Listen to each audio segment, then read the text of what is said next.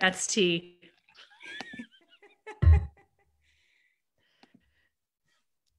Hey everyone, and welcome to our weekly blessing for those who mourn. Today is July 3rd. Happy almost 4th of July if you are someone who celebrates that. And the numbers for today are that 131,000 individuals in the United States have died from the coronavirus, and that's 521,000 worldwide. So we have now surpassed the 500,000 point with coronavirus deaths. This service that we have today, oh, by the way, my name is Megan. I'm at Grace Lutheran in San Francisco, and I have with me Amanda Zentz-Alo, and I serve at Central Lutheran in Northeast Portland, Oregon. And this service that we have each week is a blessing for those who mourn. It began as a blessing for those who are mourning loved ones, those who are grieving coronavirus deaths. It has expanded to include other fuller parts of grief, to think about ways in which our lives have changed and we are impacted by those changes, to grieve the ways that racial injustice is prevalent and palpable in our world, to grieve any of the things that are on our heart that we would like to spend some time with.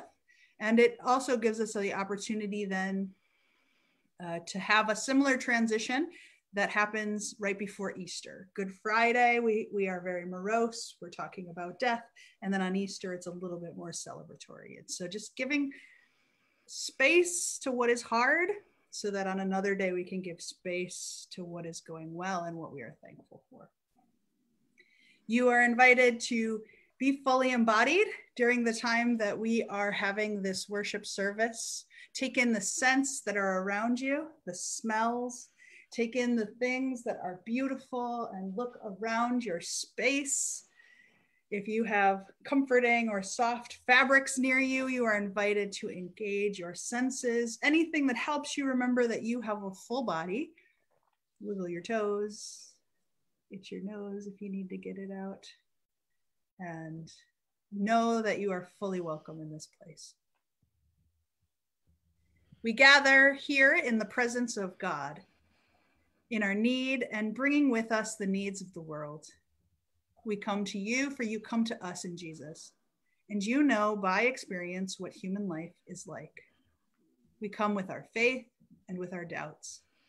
We come with our hopes and with our fears. We come as we are because you invite us to come, and you have promised never to turn us away.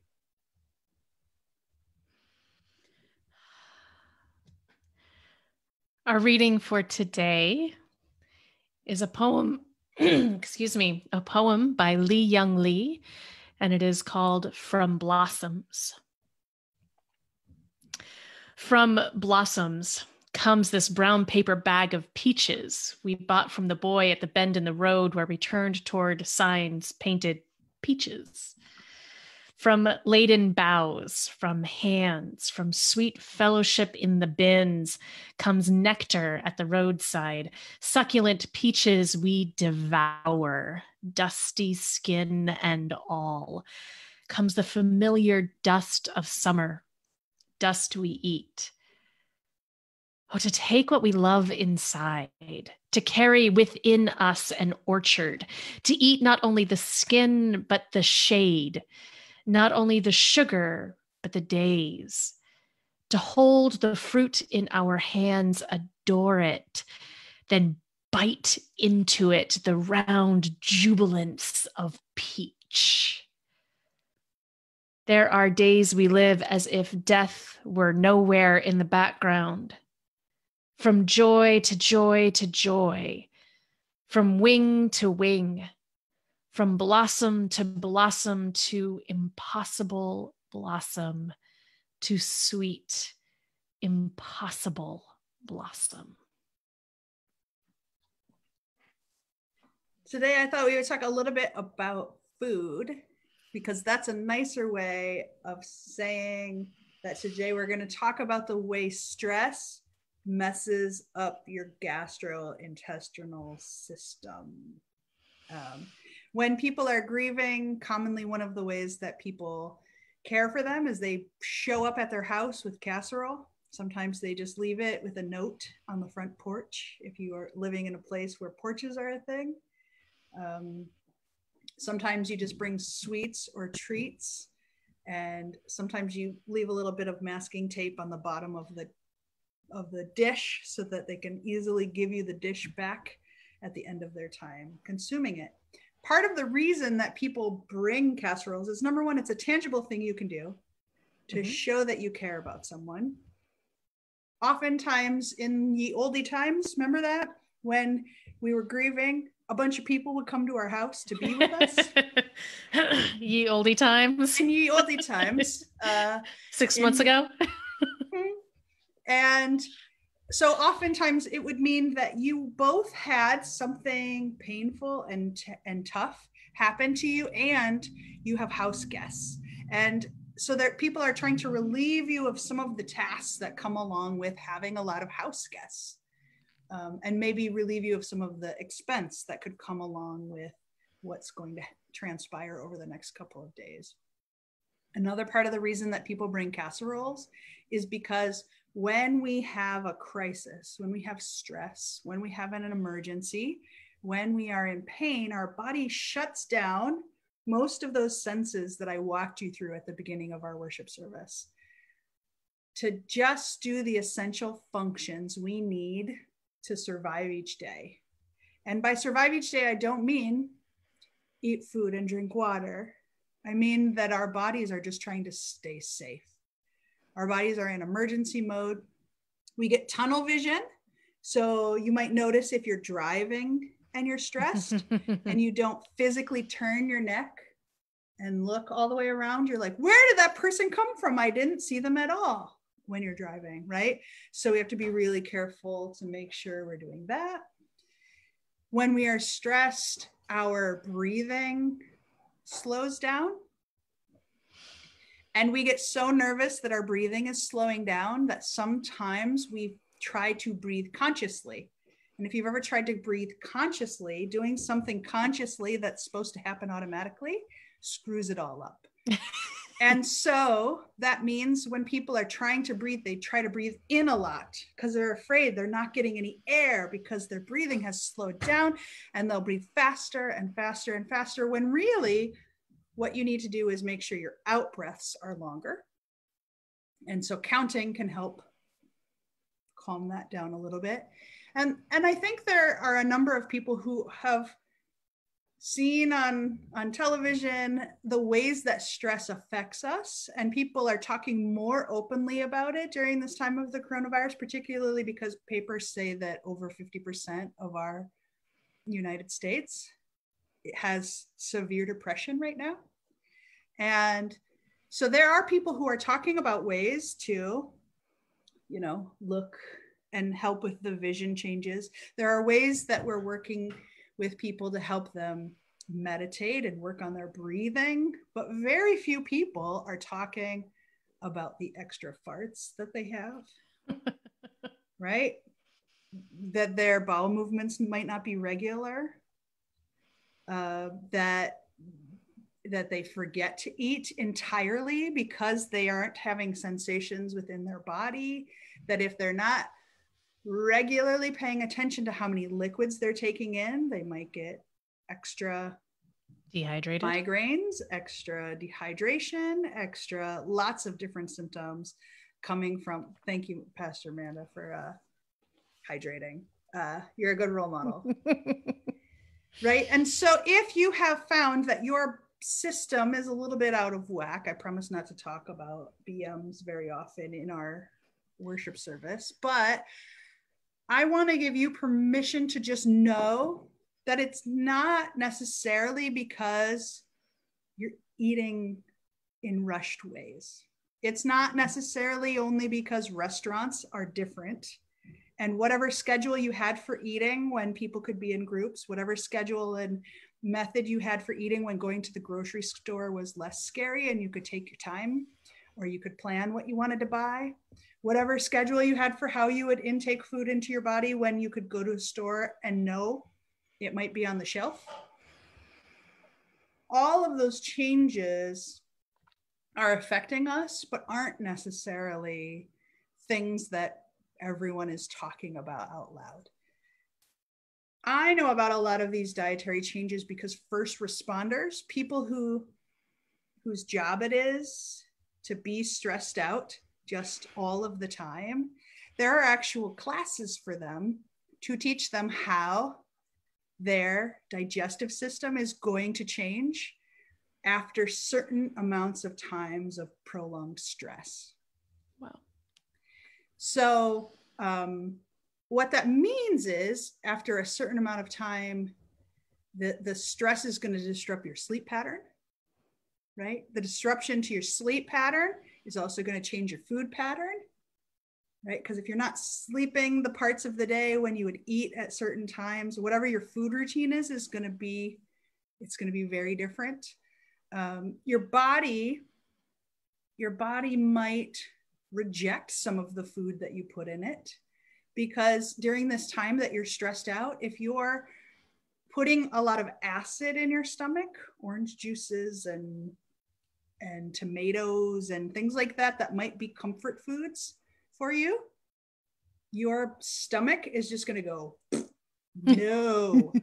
And I told you I wouldn't tell you a direction, but your stomach is not going to want extra acids because stress is creating acids. When you see the news and you see a traumatic event, your body releases the same chemicals as if you are giving birth. Adrenaline and cortisol. And we're used to talking about what that effect looks like on mothers after giving birth, but we're not used to talking about what happens if, instead of what normally would happen, say you have a car accident, and a few weeks later you're like, oh, I'm just agitated. I'm just stressed out. My body is just out of whack. And it might mean the muscles and the bones in your body are out of whack, but you also mean it feels like your nervous system is itchy inside of you, right? And you might be grumpier and shout at people. And what happens if what you normally would do is flush those chemicals, right? After a week, those chemicals would release from your body and you might go back to normal. But if every time you turn on the news, words like Fauci, spike, curve, shooting, protest, if words like that make your chemicals go again and you don't flush them, they stay inside of your liver, they stay inside of your pancreas, they stay inside of your kidney, and they stay inside of your stomach. So all of the organs that are supposed to help you digest your food have adrenaline and cortisol that's not being released. These are the same parts of your body that help you, like help caffeine get regulated. So if normally a certain amount of cup of coffee was like, oh, I'm good now, but you drink a cup of coffee and you're angrier, it's because those organs are just agitated. Those are the same organs that filter alcohol. So if you thought it was going to calm down, because sometimes you drink a beer at the end of the evening or a glass of wine and you have less stress, statistically, that's not actually true. For 15 minutes, it calms you down, but alcohol is actually an upper. That's a whole nother topic. But just know that all of those organs are agitated. And the same way you notice it when you drink orange juice or tomato juice with the acid in your stomach, you might not know what it feels like when your liver's like at you, because you have all these chemicals that are happening. And so, yes, vitamin C can be helpful.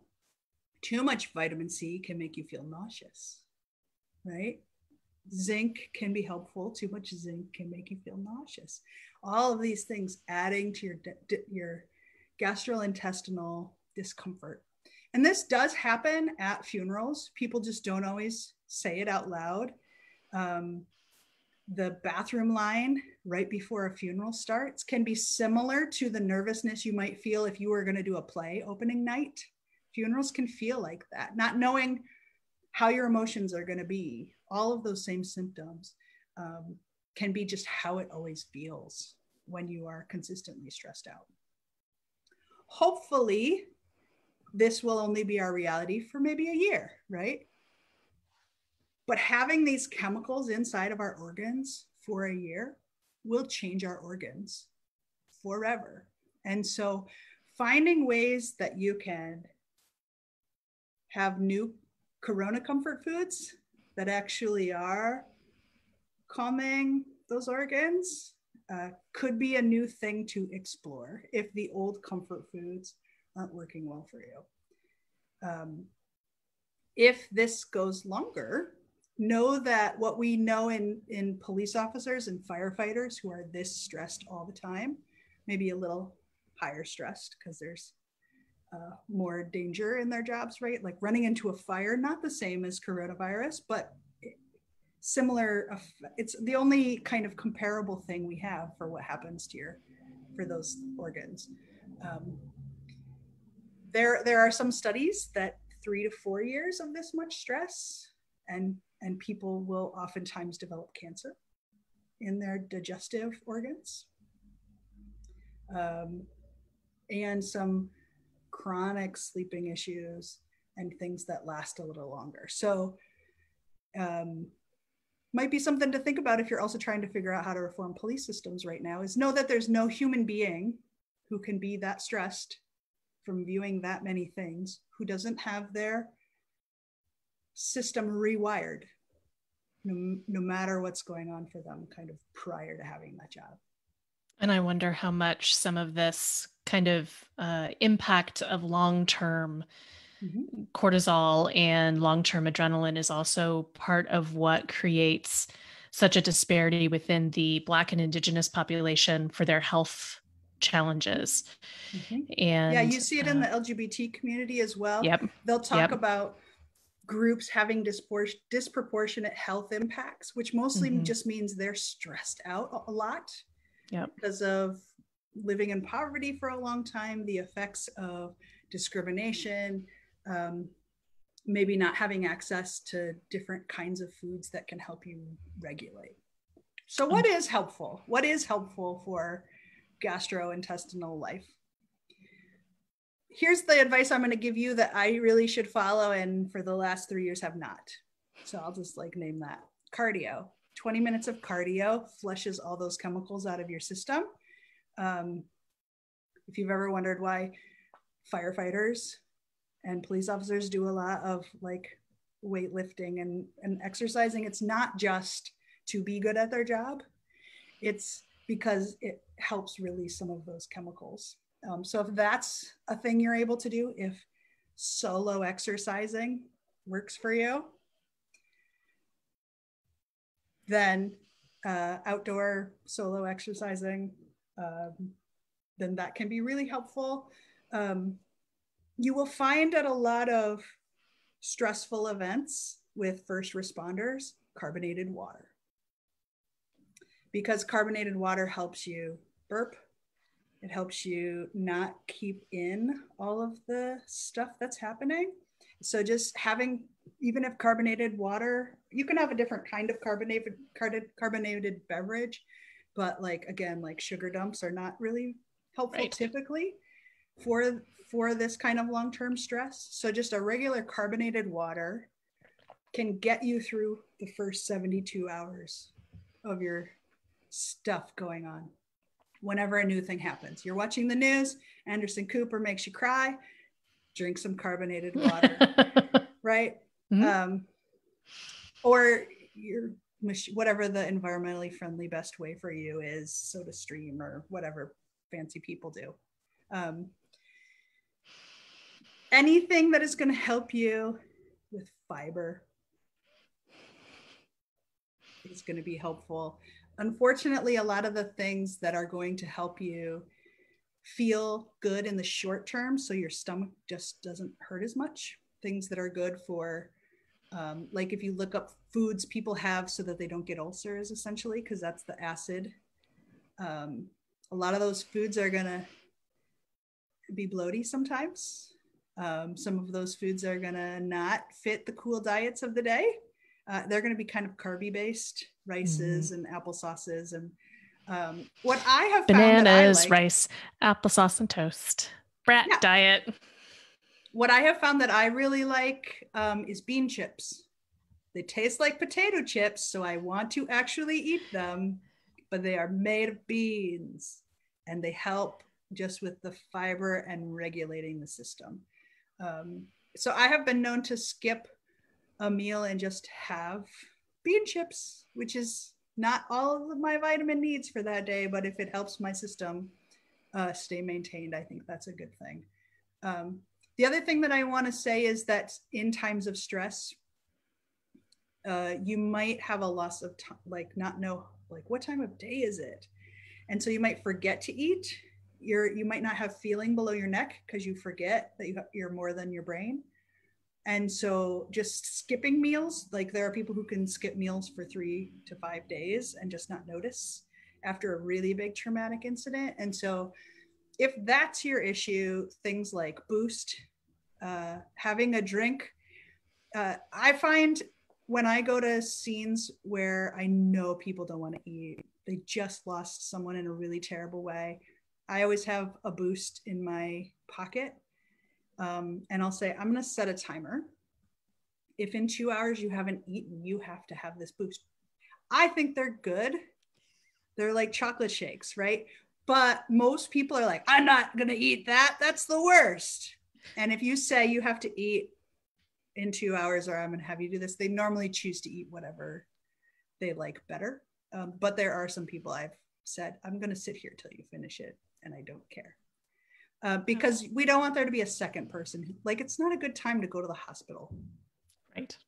If you don't want to be in the hospital. So, and there are different kinds of Boost. There are the thick ones like you're talking about, and there are some clear ones, and there's options for those kinds of supplements. There's some with lower sugar. There are some that are specifically for individuals who have diabetes, and then the sugar comes out in different timing. But just there's Pedia ones.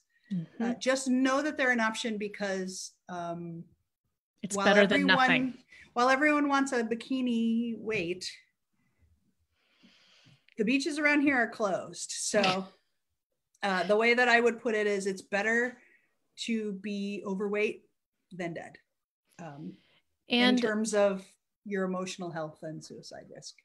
And right now, eating disorders are likely also spiking. And that is something to recognize, that disordered eating in times of stress can really come back. So if you or someone you love is struggling with disordered eating, making the next best choice that you can make is what is important. If you are someone who is involved with a clinic like the Cartini Clinic here in Portland that are excellent, or different organizations working especially with the young people whose bodies are still developing and really need to be able to have nutrition, but they're also in this stressful situation and don't know how to self-manage, making the next best choice. And if that's a Boost, or if that's a Slim Fast, or if that's a, anything to get some calories in, or whatever, right? To get some calories in, that stuff matters. And is really important. Absolutely. My comfort is usually to like binge eat in the evening. And so if I only have like things that are going to be helpful, like if I only have bean chips, then it's like, it's not good to binge eat in the evening, but at least it's a thing that's going to keep me regulated, and it's a healthy thing that's nearby. If you have kids like I do, this would be a good time to be checking their rooms for food that they are hiding, particularly foster kids. This is a behavior or any kids with major trauma within their past. Yeah, one of my children was hiding food, not for the purpose of making sure they had it for later, but just because they didn't want to eat. And so they were like dumping soup all over their floor under their bed, and I'm allergic to mold. So we fixed that problem. That's not happening anymore. Only because we made it so there's no space under the bed anymore.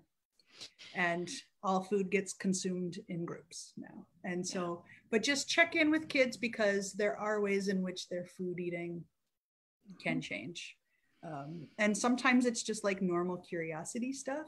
And sometimes it's just because you might not have shared this many meals all in the same house before. And you're like, my kids read off how many calories are in each food now. They don't even know what calories mean. They just do it because they heard other people doing that. It's like, yay, we did that. It's the thing. Yeah. It's and food is a phenomenally more complex and difficult conversation than people recognize, especially if they've not been with or around someone with disordered eating patterns before. And the way that trauma impacts that is pretty substantial. I tend to and I recognize when I'm doing it now. I'm someone that heads towards starchy foods for a multitude of different reasons. One of them is the serotonin hit, because potatoes and those kinds of things provide the serotonin hit. Yep. And so I find myself leaning that direction from time to time. And if you're someone who, like me, battles with dehydration on a fairly consistent basis, there are ways to make certain you can remain hydrated, because that really can send you on a really dangerous spiral that could make you need to end up in the ER, which again, we're trying to avoid that. So even if you are eating, you may not be able to keep the food. And in not keeping the food, you start towards dehydration. And once you hit dehydration, you're just tanked. So there's techniques like oral rehydration solution that you can easily make at home, that's made from water and salt and sugar. And so those are items that rehydration packets as well, that are like Gatorade weird flavored, but at least you finish it. Whatever's. And I have the Gatorade chews. They actually make like little chewies. And so I can't handle drinking a full Gatorade anymore, because it's associated with the memory of the first time I went to the ER for dehydration. So I'm not a huge fan of Gatorade anymore. But the little chewies are like eating a gummy bear, and they're really yummy in the strawberry flavor. So I can have 2 of those and then drink a great big glass of water, which is how your body needs to process those chemicals in the chew to help to try to stay hydrated, right? So there's lots of different techniques, but I think, again, recognizing, as you're saying, that this long-term, hi self. Sorry, I'm looking at the comments in case there's anything else people want us to talk about. I guessed as much. Yeah. So the reality of the impacts of this on our full system is significant. Yeah. And so I basically just wanted us to talk about it so that we would know that people could talk about it.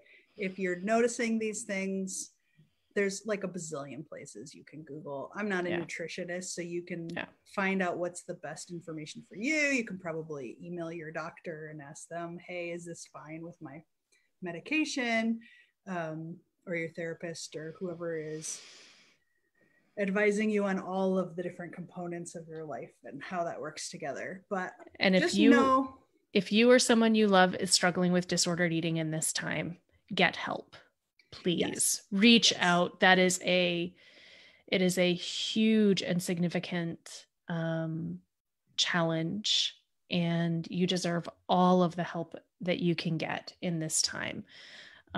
That can have, even as much as depression is hard for all of us. In the same way that if someone is having suicidal ideation, they need support systems as much as possible. For those who are struggling with disordered eating in a time like this, please take that incredibly seriously. And as a parent, like, I can often tell when my kids are hungry based on when they start fighting with each other.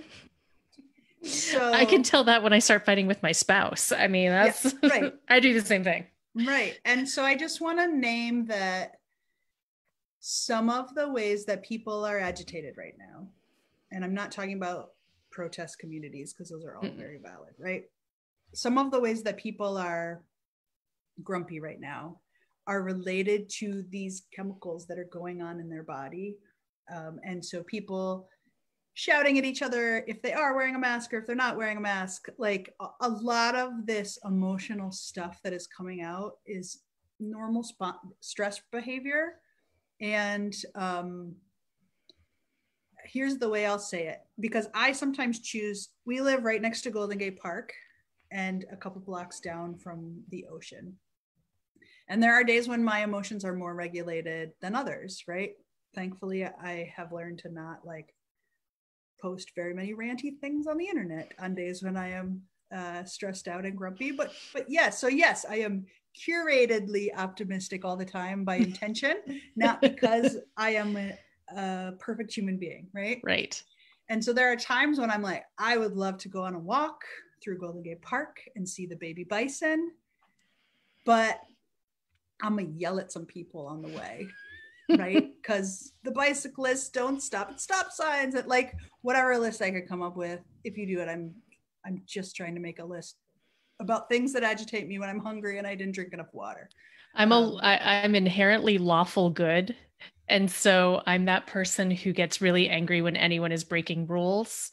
And if I'm hangry, that might actually make it past my filters. So you like roll down the window and then tell them? Yes.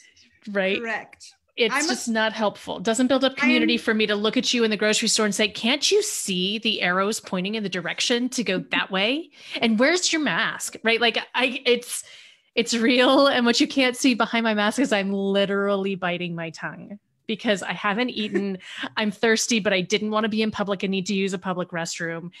I've got a mild headache and I'm just cranky pants, gold lame, poorly fitted. Right. So I haven't lost it in the grocery store like that. Mine are typically related to a way that I've cared for someone who has died tragically. Right. And a person doing the behavior that caused another person to die tragically. And so it's hard. It's hard for me. But sometimes if I am taking care of myself with how I'm eating, or like there is a whole long list of things that I cannot have my face change for from the mask up after I've had Starbucks that I cannot. And I know it costs too much and I know they're corporate, but my face not saying what I think is very helpful. The self-soothe. Yeah. It's the self-soothe.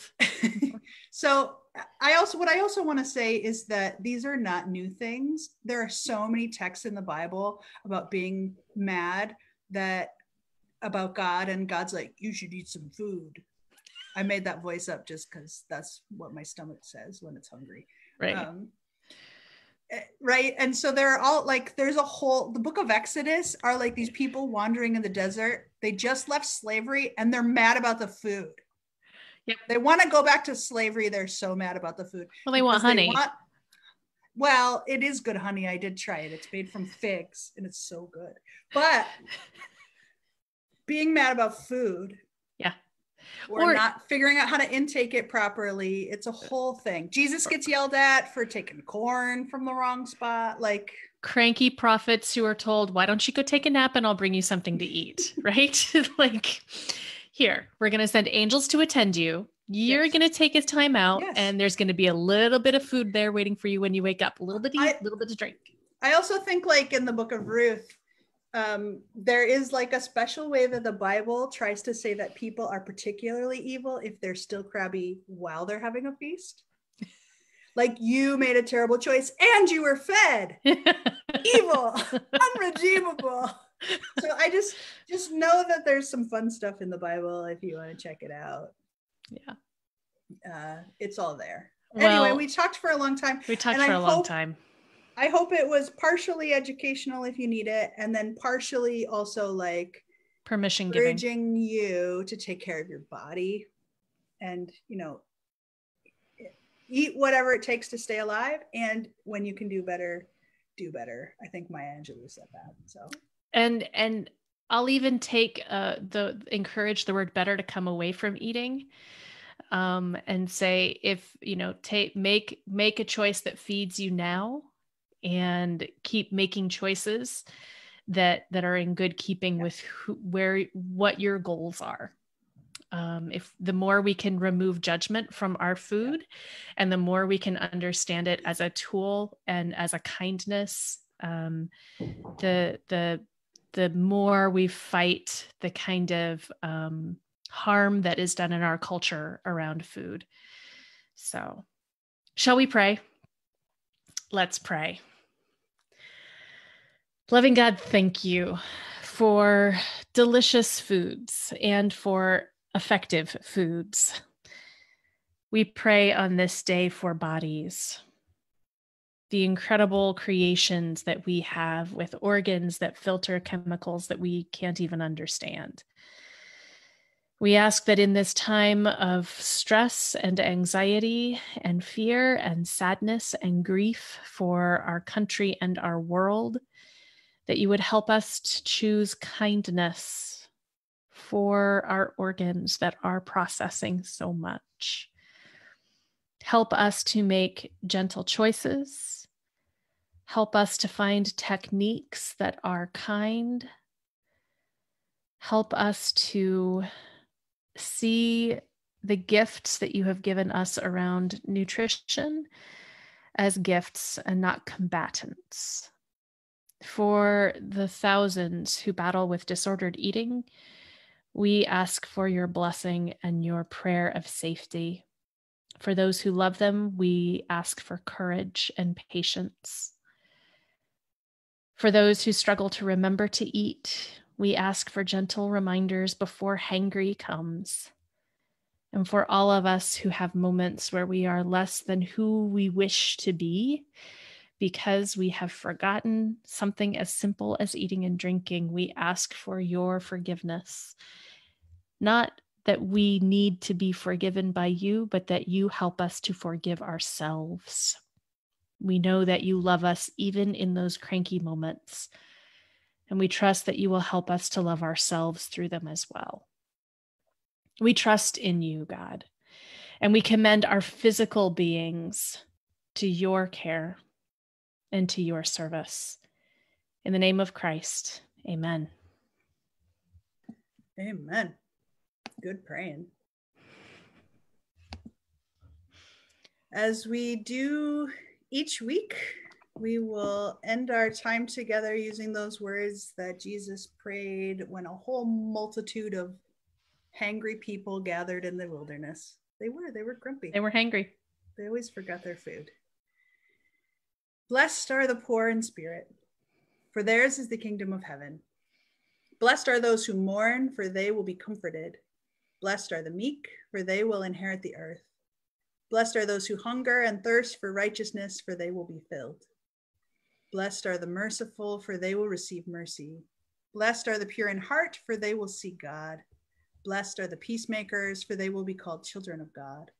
Blessed are those who are persecuted for righteousness' sake, for theirs is the kingdom of heaven. Blessed are you when people revile you and persecute you and utter all kinds of evil against you falsely on my account. Rejoice and be glad, for your reward is great in heaven. For in the same way they persecuted the prophets who were before you. Know that you are beloved just as you are, every flap, every fold, every freckle. Live forgiven, claim your wholeness, and go in peace. Love you guys. Take care.